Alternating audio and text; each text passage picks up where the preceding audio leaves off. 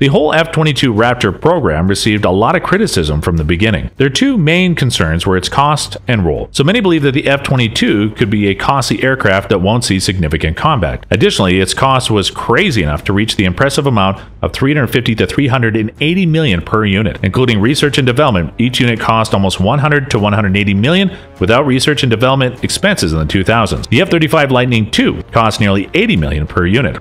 Secretary of Defense Ministry Robert M. Gates made a case for stopping production and continued to support the opposite opinions. Many officials stated that such aircraft would be essential weapons in possible future conflicts against top-class air forces. Of course, such threats are China or Russia. The first country has developed and upgraded a lot of fighters and their technologies. Chinese Air Force is constantly evolving, and the U.S. needs to show progress to stay ahead. No one could be sure if the U.S. decision was right or wrong. The results will be visible in the following years or even decades.